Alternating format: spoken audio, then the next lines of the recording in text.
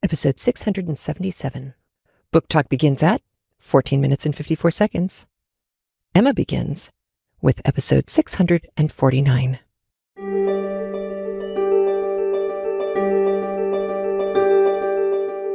Welcome to CraftLit, the podcast for crafters who love books.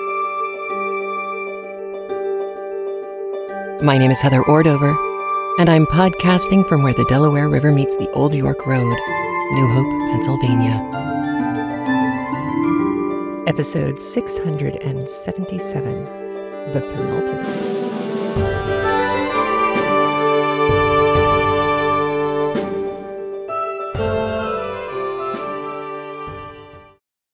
This episode of CraftLit is brought to you by our lovely patrons at patreon.com/craftlit, and our channel members on YouTube, and our new membership audio members over at craftlit.com/premium.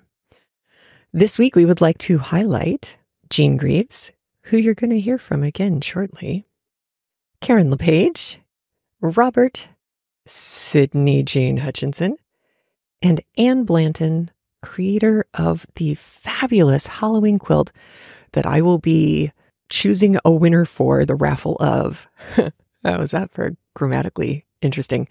That is getting chosen 3 days after this episode airs. So if you haven't been listening in real time, at least to the opening bits, it is your own fault if you miss out on this quilt. It is so beautiful. Along with our raffle for the fabulous Halloween quilt, we have several other things that are happening this month. We have our Haunting of Hill House book party with special guest host Tara Worster, who you have heard before on the podcast.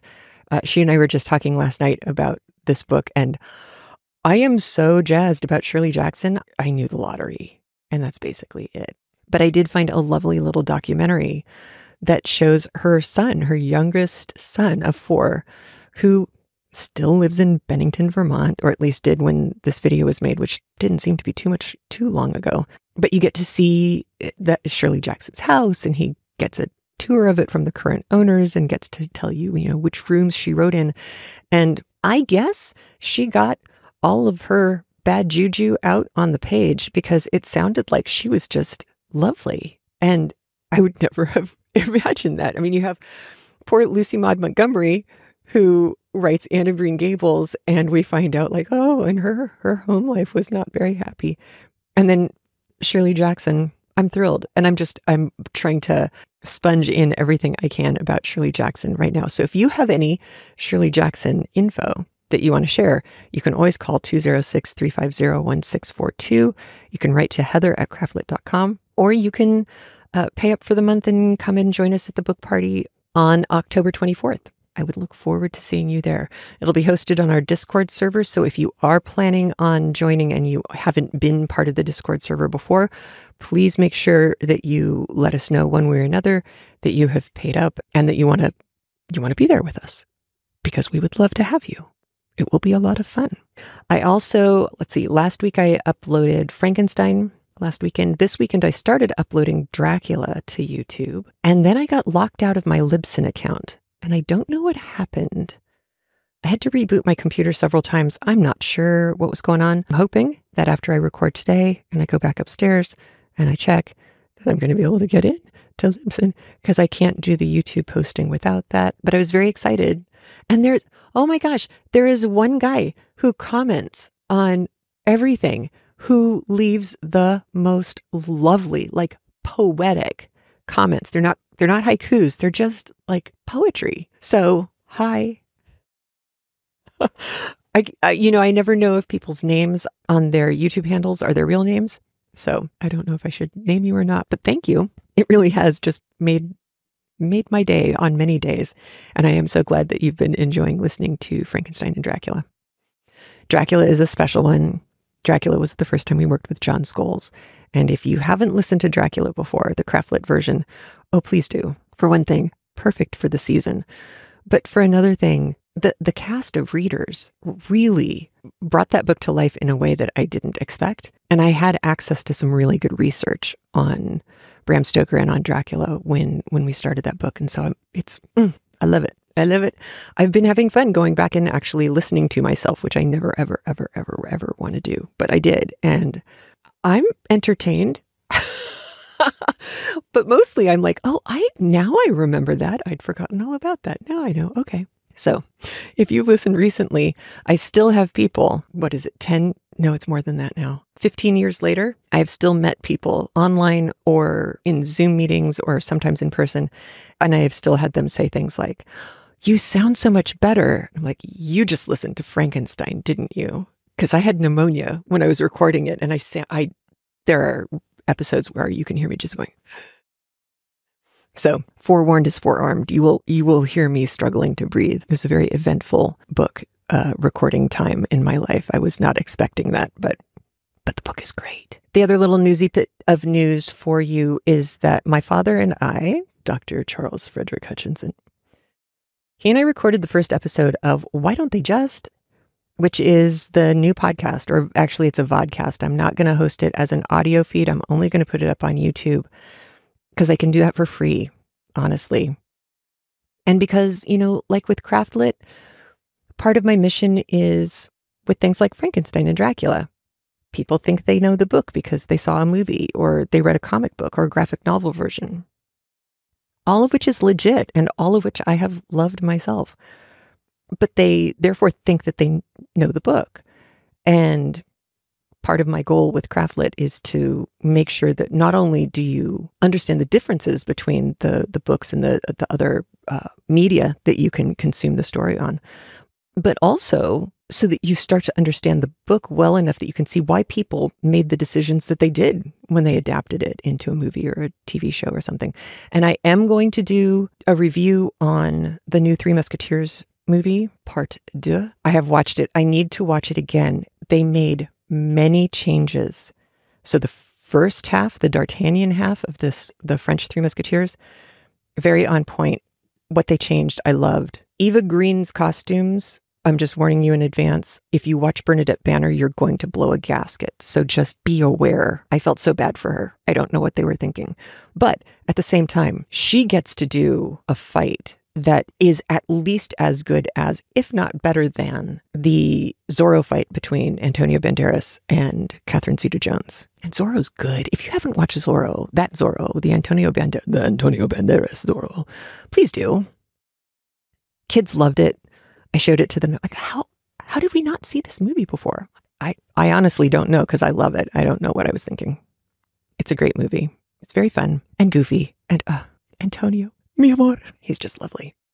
So is Catherine Zeta-Jones, though. I mean, when you have two people that are that attractive and also that skilled on screen together, it's just a lot of fun to watch. But as I was saying, my dad and I recorded the first episode of Why Don't They Just?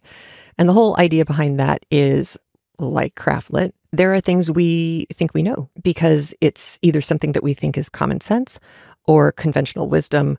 And in both cases, the sense is not common and the wisdom is not wisdom at all, much less conventional. And these are things that often you really have to talk to an expert in the field, in somebody who understands their field well enough that they can sit there and see where you're getting confused. I used to do this when I was teaching English. I loved the days that we would be talking about a difficult text like the Scarlet Letter, and some kid would make a comment that was not factually true, did not match what we were reading in the book, but I could see why they came up with that answer. And those were great days because the confused look on a kid's face when you go, no, wrong, but great answer.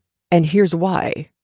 And then, eventually somebody through the course of the discussion, somebody goes, oh, I get it. Okay, well, this. The asking the wrong question is more often part of the problem than getting the wrong answer.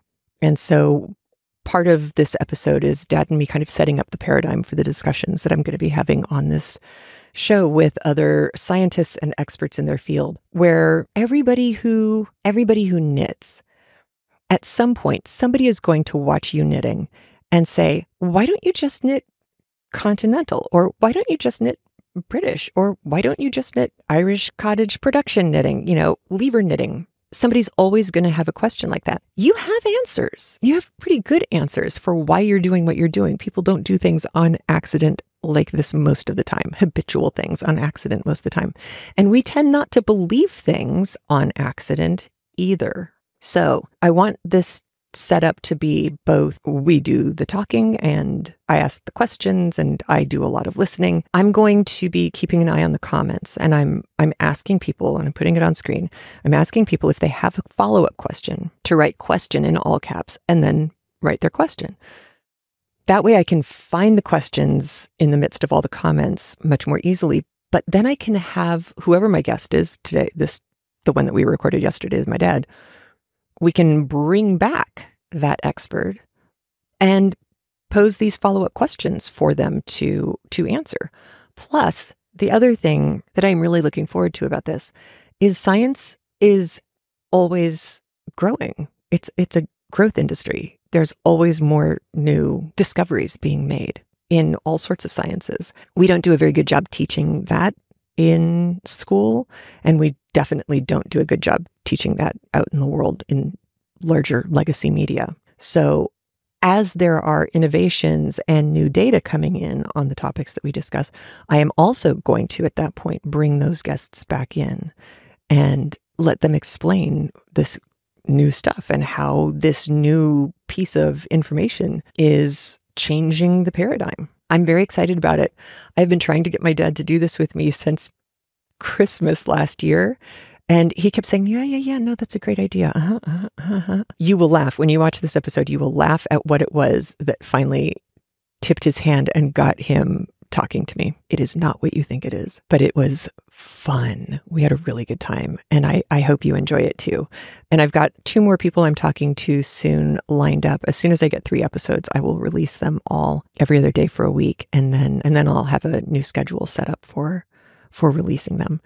But I'm very excited. I will also, with the next episode, be able to announce next books for both the book party and the watch party. I want to do more of the pairings. Like 2 of the ones right off the top of my head that I've been thinking about, that I'm thinking pretty seriously about, is the book Rebecca and the movie Rebecca, both awesome. And then I was thinking The Thin Man, the book The Thin Man and the first movie of The Thin Man. Because Myrna Loy and William Powell are just, I know I've talked about this recently because I talked about Myrna Loy wrinkling her nose. And I can't believe I didn't think about pairing those 2 before. So we'll have a book party 1 month when we read the book, and then the next month we will do the watch party. Again, over on Discord. And all that information will be in our newsletter, which we are getting much better at getting out. So at the end of every month, beginning of a new month, we will have newsletter information for what's coming next. And that will help you know how to plan. If you do hoard, because we are able to do so much more now, now that I have Eric and Michelle and Valkyrie, and my brain is still not 100%, but my body is much better. We will be doing more future thinking and planning so that we can get more of the good stuff to you, because there is so much. And right now I feel like we need a lot of good stuff beamed at us. So I'm happy to be able to dig some of that up and provide it to you.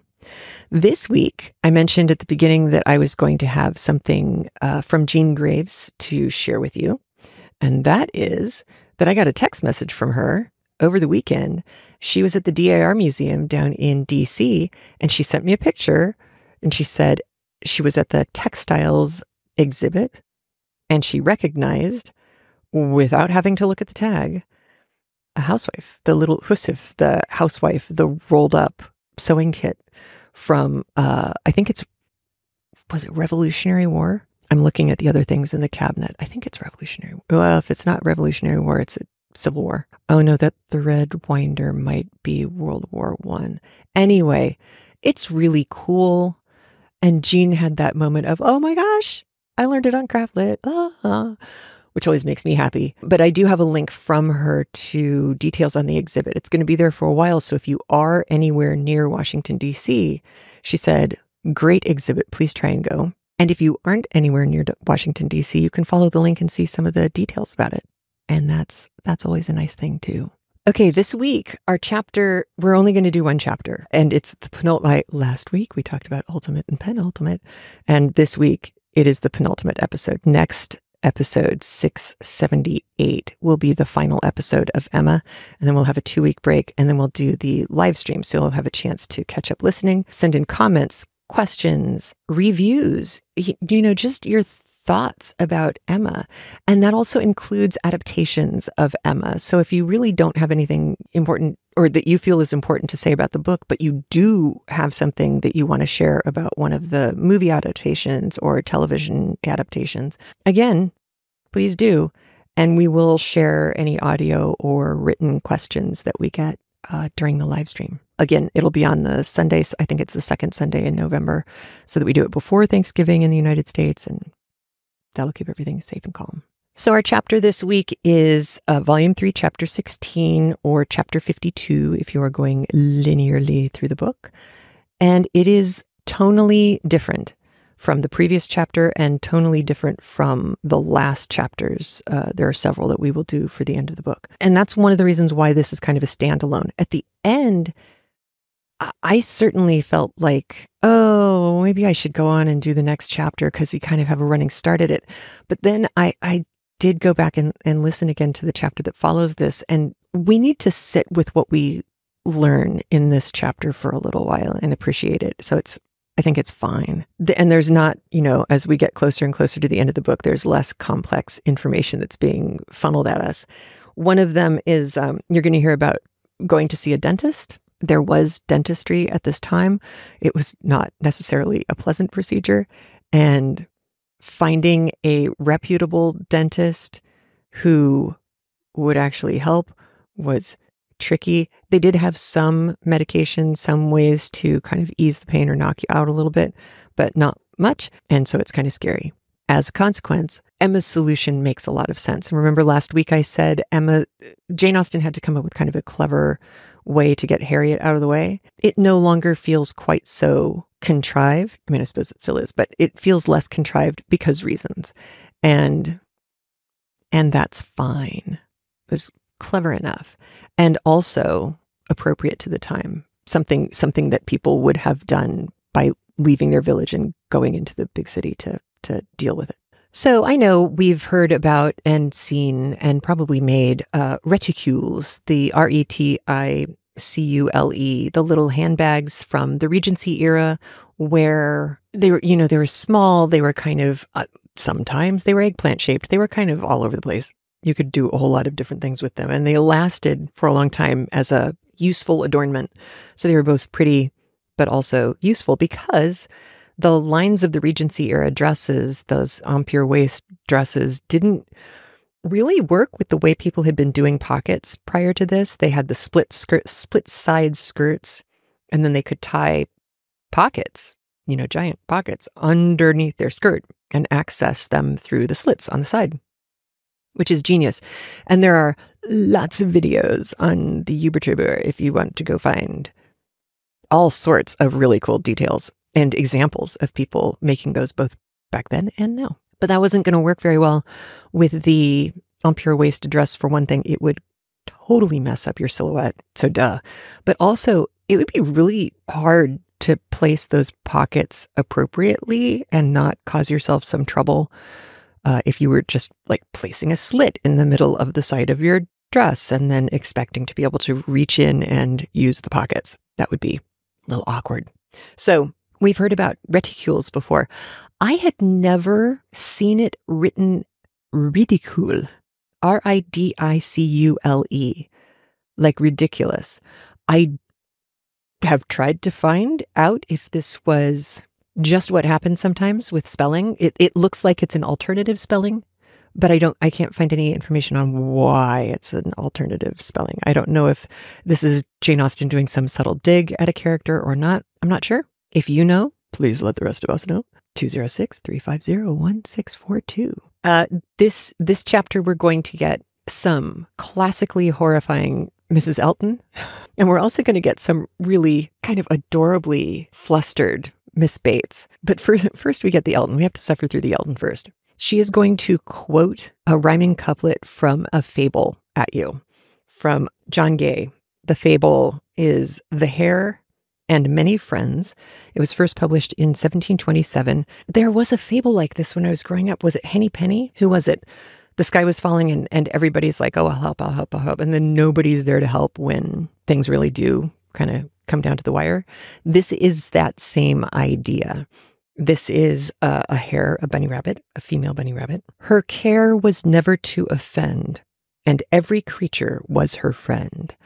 So she thought she had all these friends, but then when push came to shove, and there was some pushing and some shoving, her friends were like, yee, okay, bye. And she was surprised. This is Jane Austen cleverly inserting, like, if you've missed the theme, if you've missed one of the themes of this book about real friendship versus kind of posturing friendships, here's a reminder, because people would have known this fable that's being referred to.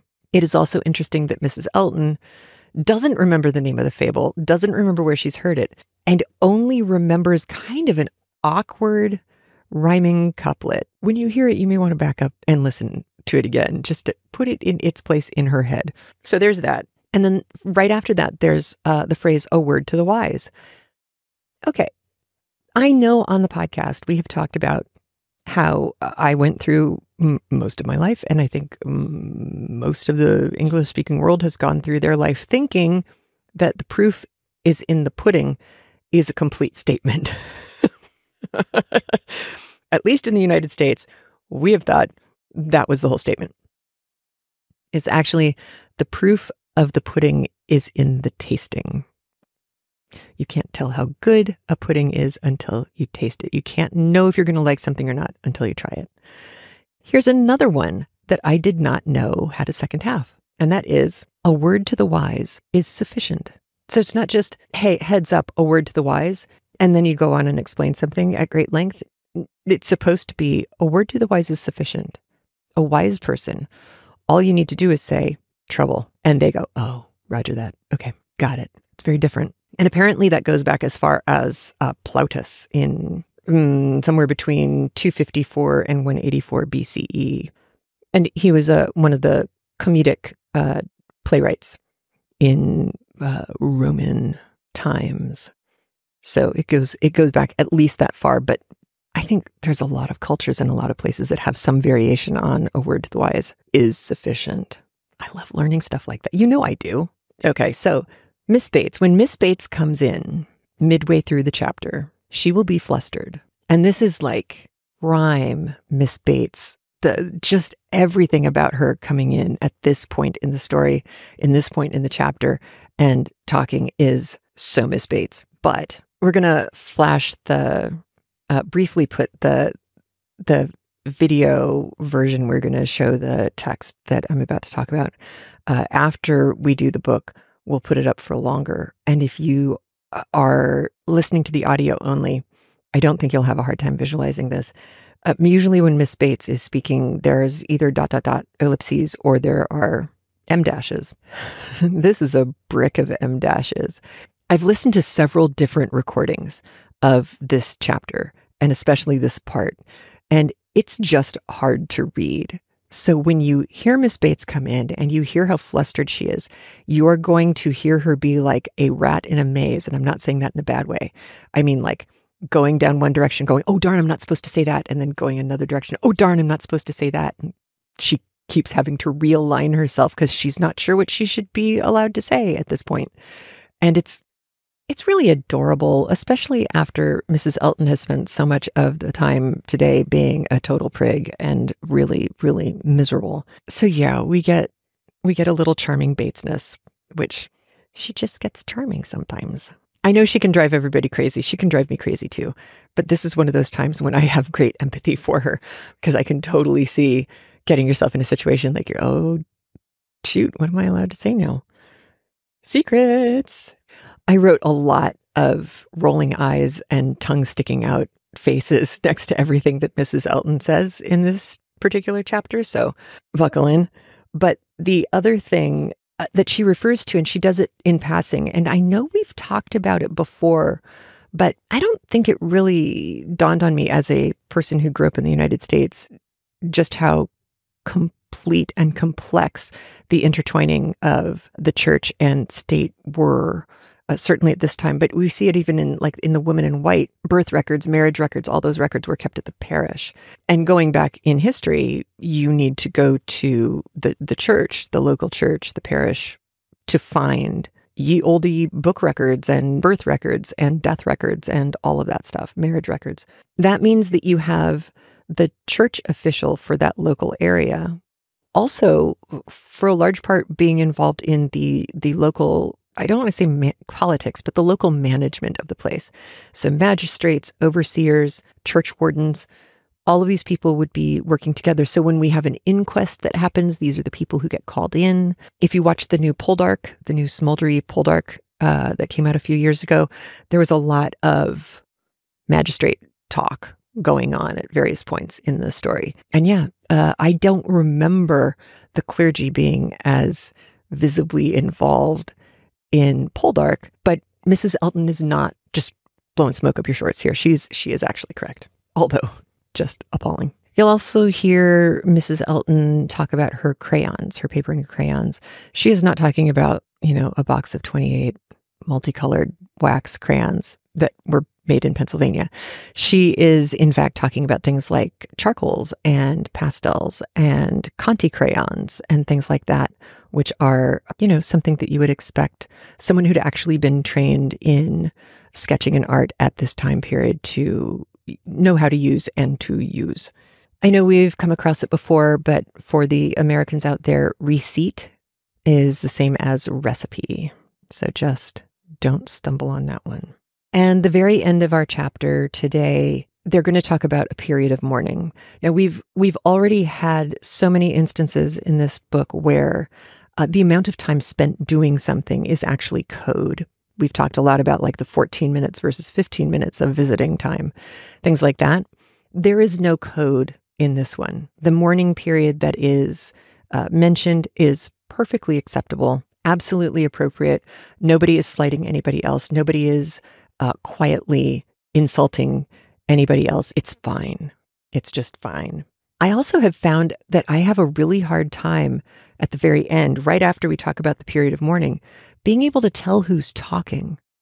And it's because most of what's being said could come from either person's mouth, which is kind of lovely when you get there. But I will tell you right now, as far as the text goes, if you count by like where the punctuation marks end and begin for quotationalizing this stuff, it is definitely Emma who has the last several sentences at the end of today's chapter. But you can also tell, again, from the way the sentences are written, that the person she's talking to is basically saying exactly the same thing to her at the same time.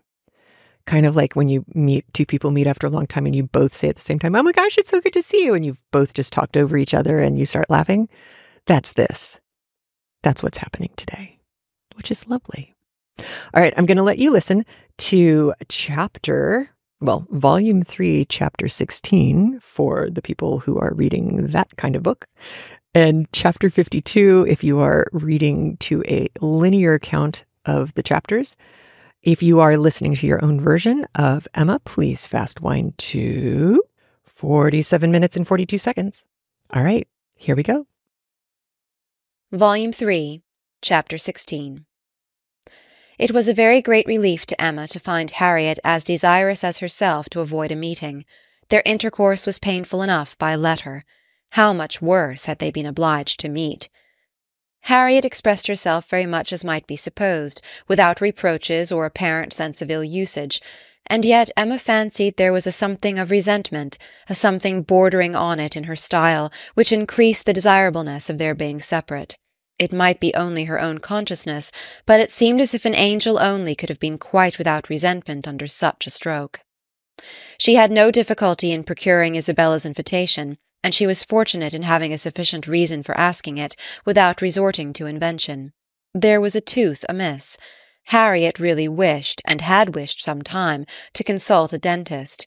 Mrs. John Knightley was delighted to be of use. Anything of ill health was a recommendation to her, and though not so fond of a dentist as of a Mr. Wingfield, she was quite eager to have Harriet under her care. When it was thus settled on her sister's side, Emma proposed it to her friend and found her very persuadable. Harriet was to go. She was invited for at least a fortnight. She was to be conveyed in Mr. Woodhouse's carriage. It was all arranged. It was all completed, and Harriet was safe in Brunswick Square. Now Emma could indeed enjoy Mr. Knightley's visits. Now she could talk, and she could listen with true happiness, unchecked by that sense of injustice, of guilt, of something most painful, which had haunted her when remembering how disappointed a heart was near her, how much might at that moment, and at a little distance, be enduring by the feelings which she had led astray herself. The difference of Harriet at Mrs. Goddard's or in London made perhaps an unreasonable difference in Emma's sensations. But she could not think of her in London without objects of curiosity and employment which must be averting the past and carrying her out of herself. She would not allow any other anxiety to succeed directly to the place in her mind which Harriet had occupied. There was a communication before her, one which she only could be competent to make, the confession of her engagement to her father. But she would have nothing to do with it at present. She had resolved to defer the disclosure till Mrs. Weston were safe and well. No additional agitation should be thrown at this period among those she loved, and the evil should not act on herself by anticipation before the appointed time. A fortnight at least of leisure and peace of mind, to crown every warmer but more agitating delight, should be hers. She soon resolved, equally as a duty and a pleasure, to employ half an hour of this holiday of spirits in calling on Miss Fairfax. She ought to go, and she was longing to see her, the resemblance of their present situations increasing every other motive of goodwill. It would be a secret satisfaction, but the consciousness of a similarity of prospect would certainly add to the interest with which she should attend to anything Jane might communicate. She went. She had driven once successfully to the door, but had not been into the house since the morning after Box Hill, when poor Jane had been in such distress as had filled her with compassion, though all the worst of her sufferings had been unsuspected. The fear of being still unwelcome determined her, though assured of their being at home, to wait in the passage and send up her name. She heard Patty announcing it, but no such bustle succeeded as poor Miss Bates had before made so happily intelligible. No. She heard nothing but the instant reply of "Beg her to walk up," and a moment afterwards she was met on the stairs by Jane herself, coming eagerly forward, as if no other reception of her were felt sufficient. Emma had never seen her look so well, so lovely, so engaging. There was consciousness, animation, and warmth. There was everything which her countenance or manner could ever have wanted. She came forward with an offered hand, and said in a low but very feeling tone, "This is most kind indeed. Miss Woodhouse, it is impossible for me to express. I hope you will believe. Excuse me for being so entirely without words." Emma was gratified, and would soon have shown no want of words, if the sound of Mrs. Elton's voice from the sitting-room had not checked her, and made it expedient to compress all her friendly and all her congratulatory sensations into a very, very earnest shake of the hand. Mrs. Bates and Mrs. Elton were together. Miss Bates was out, which accounted for the previous tranquillity. Emma could have wished Mrs. Elton elsewhere, but she was in a humour to have patience with everybody, and as Mrs. Elton met her with unusual graciousness, she hoped the rencontre would do them no harm. She soon believed herself to penetrate Mrs. Elton's thoughts, and understand why she was, like herself, in happy spirits. It was being in Miss Fairfax's confidence, and fancying herself acquainted with what was still a secret to other people.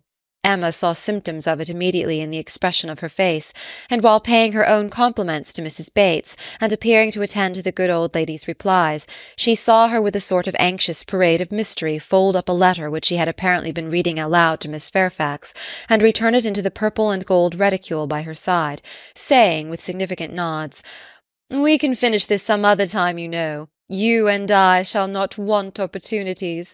And in fact you have heard all the essential already. I only wanted to prove to you that Mrs. S. admits our apology, and is not offended. You see how delightfully she writes. Oh, she is a sweet creature. You would have doted on her had you gone. But not a word more. Let us be discreet, quite on our good behaviour. Hush! You remember those lines. I forget the poem at this moment. For when a lady's in the case, you know all other things give place." Now I say, my dear, in our case, for Lady Reed— Ma'am, a word to the wise. I am in a fine flow of spirits, an't I? But I want to set your heart at ease as to Mrs. S. My representation, you see, has quite appeased her. And again, on Emma's merely turning her head to look at Mrs. Bates's knitting, she added in half a whisper, I mention no names, you will observe. Oh, no, cautious as a minister of state, I managed it extremely well.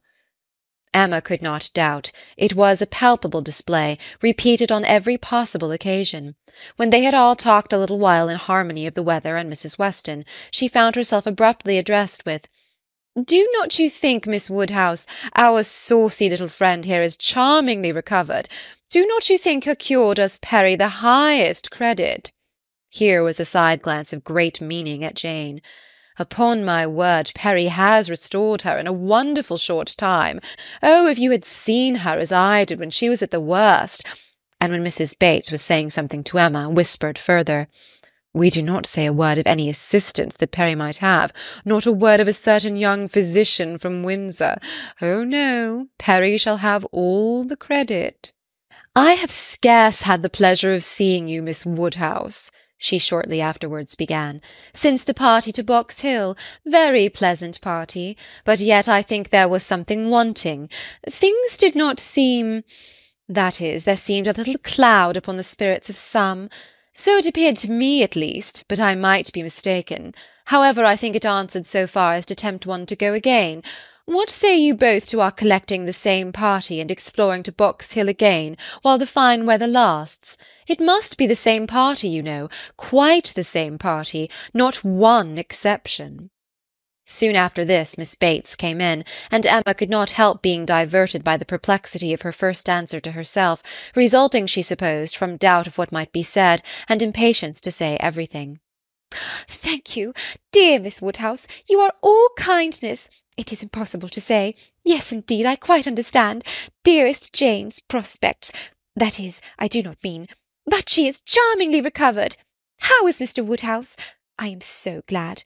Quite out of my power. Such a happy little circle as you find us here.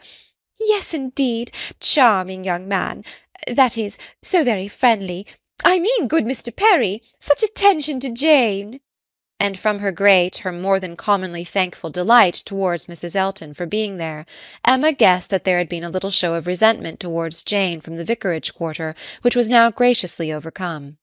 After a few whispers, indeed, which placed it beyond a guess, Mrs. Elton, speaking louder, said, Yes, here I am, my good friend, and here I have been so long that anywhere else I should think it necessary to apologize. But the truth is that I am waiting for my lord and master.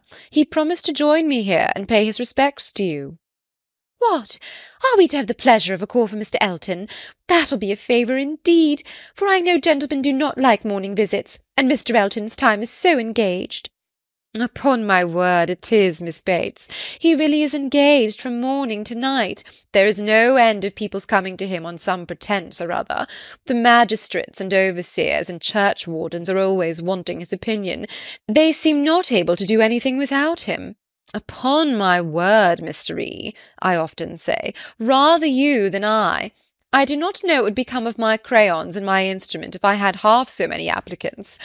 Bad enough as it is, for I absolutely neglect them both to an unpardonable degree. I believe I have not played a bar this fortnight. However, he is coming, I assure you. Yes, indeed, on purpose to wait on you all. And putting up her hand to screen her words from Emma, a congratulatory visit, you know. Oh, yes, quite indispensable. Miss Bates looked about her so happily. He promised to come to me as soon as he could disengage himself from Knightley, but he and Knightley are shut up together in deep consultation. Mr. E. is Knightley's right hand. Emma would not have smiled for the world, and only said, Is Mr. Elton gone on foot to Donwell? He will have a hot walk. No, no, it is a meeting at the Crown, a regular meeting. Weston and Cole will be there too, but one is apt to speak only of those who lead. I fancy Mr. E. and Knightley have everything their own way. Have not you mistaken the day? Said Emma. I am almost certain that the meeting at the Crown is not till to-morrow. Mr. Knightley was at Hartfield yesterday, and spoke of it as for Saturday. "Oh, no, the meeting is certainly to-day," was the abrupt answer, which denoted the impossibility of any blunder on Mrs. Elton's side. "I do believe," she continued, "this is the most troublesome parish that ever was. We never heard of such things at Maple Grove." "Your parish there was small," said Jane. "Upon my word, my dear, I do not know, for I never heard the subject talked of." "But it is proved by the smallness of the school, which I have heard you speak of, as under the patronage of your sister and Mrs. Bragg, the only school, and not more than 25 children." "Ah, you clever creature, that's very true. What a thinking brain you have! I say, Jane, what a perfect character you and I should make if we could be shaken together. My liveliness and your solidity would produce perfection. Not that I presume to insinuate, however, that some people may not think you perfection already. But hush, not a word, if you please." It seemed an unnecessary caution. Jane was wanting to give her words not to Mrs. Elton, but to Miss Woodhouse, as the latter plainly saw. The wish of distinguishing her, as far as civility permitted, was very evident, though it could not often proceed beyond a look. Mr. Elton made his appearance. His lady greeted him with some of her sparkling vivacity. "Very pretty, sir, upon my word, to send me on here to be an encumbrance to my friends, so long before you vouchsafe to come. But you knew what a dutiful creature you had to deal with. You knew I should not stir till my lord and master appeared. Here have I been sitting this hour, giving these young ladies a sample of true conjugal obedience, for who can say, you know, how soon it may be wanted?" Mr. Elton was so hot and tired that all this wit seemed thrown away. His civilities to the other ladies must be paid, but his subsequent object was to lament over himself for the heat he was suffering, and the walk he had had for nothing. "When I got to Donwell," said he, "Knightley could not be found. Very odd, very unaccountable, after the note I sent him this morning, and the message he returned, that he should certainly be at home till 1. "Donwell!" cried his wife. "My dear Mr. E., you have not been to Donwell. You mean the Crown. You come from the meeting at the Crown." "No, no, that's to-morrow, and I particularly wanted to see Knightley to-day on that very account. Such a dreadful, broiling morning. I went over the fields, too," speaking in a tone of great ill-usage, "which made it so much the worse, and then not to find him at home. I assure you I am not at all pleased, and no apology left, no message for me. The housekeeper declared she knew nothing of my being expected. Very extraordinary. And nobody knew at all which way he was gone. Perhaps to Hartfield, perhaps to the Abbey Mill, perhaps into his woods. Miss Woodhouse, this is not like our friend Knightley. Can you explain it?" Emma amused herself by protesting that it was very extraordinary indeed, and that she had not a syllable to say for him. "I cannot imagine," said Mrs. Elton, feeling the indignity as a wife ought to do. "I cannot imagine how he could do such a thing by you, of all people in the world, the very last person whom one should expect to be forgotten. My dear Mr. E., he must have left a message for you, I am sure he must. Not even Knightley could be so very eccentric. And his servants forgot it. Depend upon it, that was the case, and very likely to happen with the Donwell servants, who are all, I have often observed, extremely awkward and remiss. I am sure I would not have such a creature as his Harry stand at our sideboard for any consideration. And as for Mrs. Hodges, Wright holds her very cheap indeed. She promised Wright a receipt and never sent it. I met William Larkins," continued Mr. Elton, "as I got near the house, and he told me I should not find his master at home, but I did not believe him. William seemed rather out of humour. He did not know it was come to his master lately, he said, but he could hardly ever get the speech of him. I have nothing to do with William's wants, but it really is of a very great importance that I should see Knightley to-day, and it becomes a matter, therefore, of very serious inconvenience that I should have had this hot walk to no purpose." Emma felt that she could not do better than go home directly. In all probability she was at this very time waited for there, and Mr. Knightley might be preserved from sinking deeper in aggression towards Mr. Elton, if not towards William Larkins.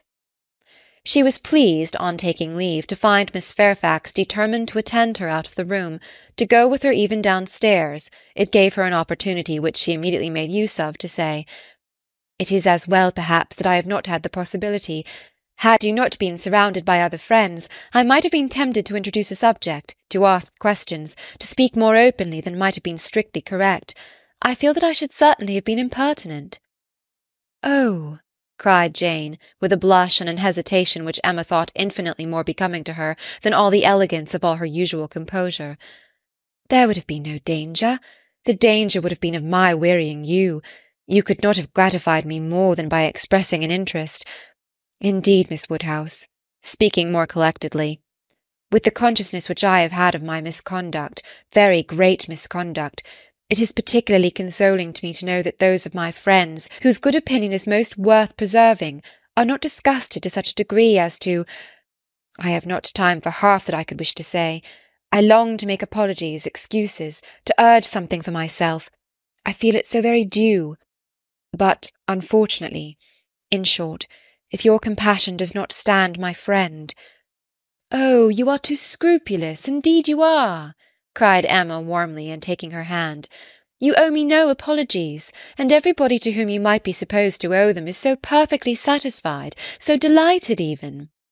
You are very kind, but I know what my manners were to you, so cold and artificial. I had always a part to act. It was a life of deceit. I know that I must have disgusted you. Oh, pray say no more. I feel that all the apologies should be on my side. Let us forgive each other at once. We must do whatever is to be done quickest, and I think our feelings will lose no time there. I hope you have very pleasant accounts from Windsor." "Very." "And the next news, I suppose, will be that we are to lose you, just as I begin to know you. Oh, as to all that, of course nothing can be thought of yet. I am here till claimed by Colonel and Mrs. Campbell." "Nothing can actually be settled yet, perhaps," replied Emma, smiling. "But excuse me, it must be thought of." The smile was returned as Jane answered, "You are very right, it has been thought of. And I will own to you, I am sure it will be safe, that so far as our living with Mr. Churchill at Enscombe, it is settled. There must be 3 months at least of deep mourning, but when they are over, I imagine there will be nothing more to wait for." "Thank you, thank you. That is just what I wanted to be assured of. Oh, if you knew how much I love everything that is decided and open. Good-bye, good-bye." End of chapter 16. So, right? Wasn't that sweet? Emma and Jane, actually, not fake bonding, but actual bonding. And all on Jane's part. She had to chase Emma down. She's the one who clearly was not thrilled having Mrs. Elton there, but for so many reasons, but especially because once Emma shows up, she clearly wants some alone time with Emma. It's such a happy thing to be able to be open and honest with someone. And Jane Fairfax does not contain any of the difficulties that Harriet poses as a good friend. And so Emma's world just opened up a whole lot. I have to think that on some level, Jane Fairfax's world just did too, because Emma's got a lot of spunk and vivacity and moxie. You know what I mean? And Jane is, this is the most animated we've ever seen Jane. And Emma even says it's the most animated she's ever seen Jane. So I think this could be a good friendship. And even if they don't get a whole lot of time to spend together before somebody's getting married, I have a feeling they're going to keep in touch with each other, which is awesome. Going back to the beginning of the chapter, I love that Mrs. John Knightley was delighted to be of use, semicolon. Anything of ill health was a recommendation to her. It's like, oh, Harriet is suffering from some unknown malady. Here, let me fix everything. I have all the things and all the doctors and all the knowledge. So yay, I get to do my thing, which could be crazy making, but also it's sweet and certainly learned behavior from Dad. And again, there is a remarkable lack of anybody rolling their eyes about the fact that nobody knows Harriet's parentage. I don't know if that's stuck out to you as much as it has to me all the way through this book, but especially when you look at other books that come from later time periods where things like this would be far more scandalous. It's kind of interesting that it's just ain't no thing here. It's kind of kind of nice, honestly. So I don't know if you could hear it. We'll put it up on the screen for YouTube. But if you glance at, Gutenberg or anywhere, you will see that right before Mrs. Elton does the little rhyming couplet, she also has a lot of M dashes, not nearly as many as Miss Bates will have, but she's starting and stopping herself too. But her starting and stopping, at least to me, feels far more calculated to be irksome to Emma. And another point of fact in that whole lovely behavior on Mrs. Elton's part is that all Emma had to do was turn her head to the side to look at what Mrs. Bates was knitting. And Mrs. Elton starts kind of stage whispering or fluttering, folding up the letter that she's not supposed to show anybody else. And Emma can't possibly see it. That would be wrong. But then after she does her little rhyming couplet bit, she says, I mentioned no names, you will observe, and that's in italics. Oh no, cautious as a minister of state, I managed it extremely well. And I thought, now that's interesting, because that line could have come from Miss Bates easily. There's nothing in that line that has no chance of ever coming out of Miss Bates's mouth. The difference is the intention. Miss Bates would be telling you this because she's telegraphing to you that she's doing the right thing by you. And here, Mrs. Elton is doing this to telegraph to Emma, you're not in the club. I found that fascinating that the lines could be really interchangeable. But boy, even without being able to quote unquote hear an actor or read a stage direction or anything like that from the author, it is so clear how different these two women are. And again, I just loved poor Miss Bates when she does come in. She doesn't know who has said what to whom. She doesn't know how much anyone can know. And that's a horrible position to be in, especially for her when she drops truth bombs all the time. And I thought Jane Austen did a lovely, lovely job of describing, could not help being diverted by the perplexity of her first answer to herself, resulting, she supposed, from doubt of what might be said and impatience to say everything. The thank you, Miss Dear Woodhouse, you are all kindness, M dash, it is impossible to say, M dash, yes, indeed, I quite understand, M dash. And nobody's saying anything during this. She is just readjusting her thinking to know what it is that she can or cannot say, and flubbing it every so often, but in a kind of adorable way instead of horrible Mrs. Elton. We got more of the Lord and Master thing, which just, I drew so many eye rolls and tongues out in my margins of this chapter. It's not even funny. Did you not adore the fact that Emma knew Mr. Knightley's schedule better than Mrs. Elton knew Mr. Elton's? I mean, that was a gimme from Jane Austen. That was just her saying, let's just gloat with Emma for a moment, shall we? Let's do her a solid. She gets to after learning how to do better and be better and really being diligent about trying to do and be better, she gets a little payoff. And oh, Mrs. Elton.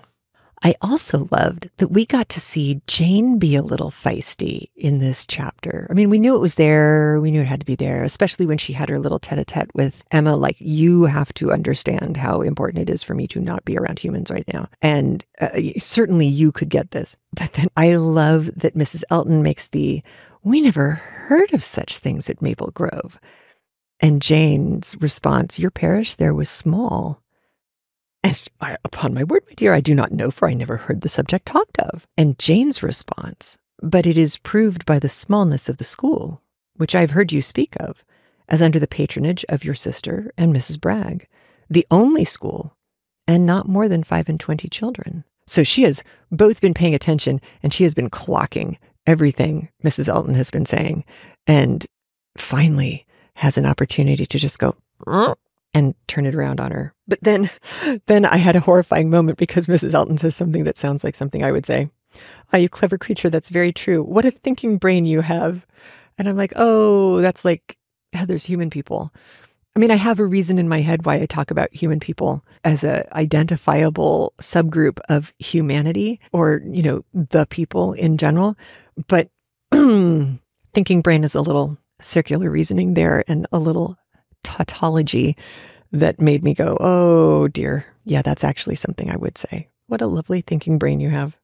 Of course, it's also like, what other kind of brain are you accusing Jane of having or not having? That's kind of tacky. I did love what a poop Elton was coming in, just like Frank coming in hot and tired. I get it. Heather understands the hot humidity misery totally. He's saying things in front of non-family members here, and especially as the clergyman of the parish.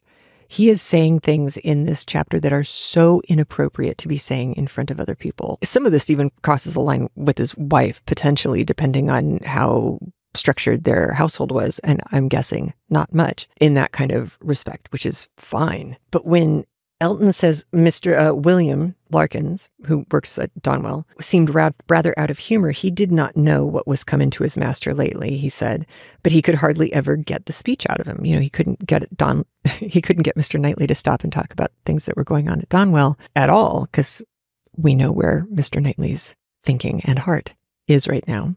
And then Elton follows that up with, I have nothing to do with William's wants. But it really is of very great importance that I should see Knightley today. Oh, right. Because you're the main character in the movie and everybody else is just an extra. Okay, Elton.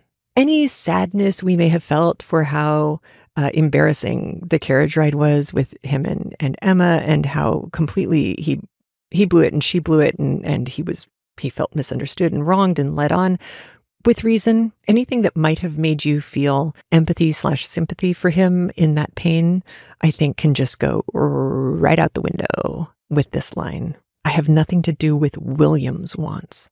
Well, William Larkin is really respected and needed by Mr. Knightley. So if you respect Mr. Knightley, you should have some respect for Mr. William Larkin. Elton. Oh my God, these people.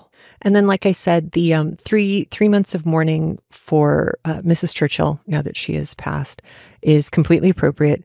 And after that, then Frank and Jane could publish the banns and go through the process and finally get married. And she's happy. I did love there was a little dig somewhere. I think it was from Mrs. Elton, a doctor from Windsor making Jane feel so much better. And that was supposed to be sly, because Frank Churchill right now is in Windsor, and she called him a doctor. So Emma couldn't possibly pick up on that, except she will. And Elton wants her to. And, but Jane took some of her own gumption out and displayed it. She has also done a very good job of pushing back on Mrs. Elton as far as, here, let me force you into a life of semi-servitude as a governess. Marvelously well. All's mended that needed to be mended between her and Frank. And Frank turned out to be not a cad last week. So it's wrapping up to be a pretty happy ending without, I think, being contrived or cloying. People earn their happy in this book. And that's nice. It's nice to see that when people put in the work, that they get some payoff for it. All right. I hope you have a great week. I will talk to you soon. Don't forget, quilt raffle. I'll be sending that sucker out ASAP. And book party this month, Haunting of Hill House, Shirley Jackson. I've got the playlist in for the YouTube free version of the book, which is marvelously read, by the way. Tara really found a fabulous track. So yeah, if you're interested, you can follow the instructions at craftlit.com/premium. And that will tell you how, if you're not actually a member, there is still a way that you could join the book party. And it's very simple. Hi, it's Heather from the future. And I am here because I just, this moment, as I was recording the time codes, got a voicemail from Steph. And it's about Frankenstein, which is, kind of timely because it's up on YouTube now and available. It's always been available everywhere that the audio is, but it's the first time we've had it up on YouTube. Anywho, I think she has an interesting question that I don't know the answer to. And so I'm going to play you her question, and then I'm going to add a question to it. All right, here we go. Hi, Heather. This is Steph. I am calling about Frankenstein. So spoilers for a 200-year-old book about bringing the dead back to life. At the very end, the creature says he's going to paddle, build a bonfire, and jump in, right? My question is, how? With what wood? All of northern Canada is tundra, and it's all permafrost. The trees can't get their roots in past the permafrost. And I hate to be the actually, Mrs. Shelley, but it's kind of too bad because all of her when she describes Italy and stuff like that, it's so vivid and real. And I mean, I can't really fault her for not knowing what the Arctic Circle's like. So that's it. That was my thought. Okay, bye. Love this. Bye. Love you. Bye. So I think Steph is bringing up an interesting question. I have not gone back and listened to the end of the book. I'd been listening as I was posting stuff. I was listening to mostly the opening chapters. Here's my question. Is this when has he left the ship? And are they in the sledges that they are driving across the tundra? Because if so, is he talking about that wood? I don't know. But the corollary to all of that is I think Steph is probably correct. I think this is probably one of those moments where Mary Shelley didn't know stuff. Actually, wait a minute. I'm starting to think, okay, I'm thinking about the exploration of the North Pole and all of the permafrost and tundra lands up there as a Western Hemisphere thing. But the Sami, that goes way north. Does their land go up to the Arctic Circle? Or Norway? Okay, we really are going to have people call in, because if there was easily accessed information about Arctic Circle permafrost agriculture that was easily accessible by somebody like Mary Shelley, who was very well educated, would that have timed out for this book? Early 1800s? I don't know, but it's a fascinating question, and I'm sure that somebody who's listening knows. You can write heather@craftlit.com or call 206-350-1642 and fill us all in if you know something, because it's a good question. Mm? All right. Now, have a great one. I'll talk to you soon. Bye.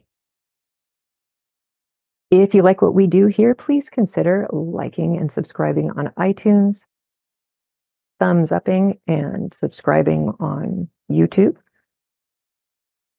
You can visit patreon.com/craftlit and become a patron of this art. And you can always go to Linktree, linktr.ee/craftlit channel. And from there, you can get links out to all of the social media, all of the places that CraftLit lives. It's a nice hub that you can go to get all the stuff, all the good stuff. And I keep forgetting to mention, we also have a Facebook group with the loveliest group of people, as you might imagine. They're just awesome, makers and readers, and people who hadn't been readers before, but are now. I like that. All right. You take care of yourself. Have a great one. I'll talk to you soon. Bye.